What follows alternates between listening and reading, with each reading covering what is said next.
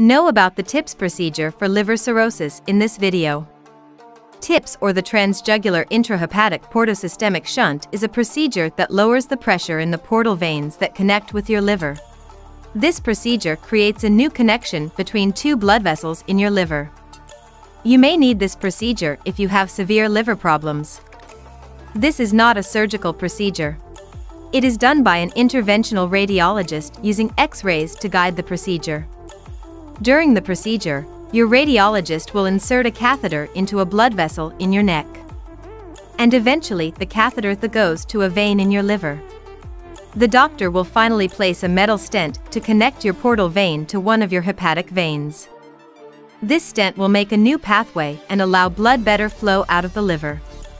It will ease pressure on the veins of your stomach, esophagus, intestines, and liver. The procedure usually takes 60 to 90 minutes to complete. There is usually no pain after the procedure. You will be able to go home when you feel better. You will be asked to have a repeat ultrasound in a few weeks to make sure that the TIPS procedure is working.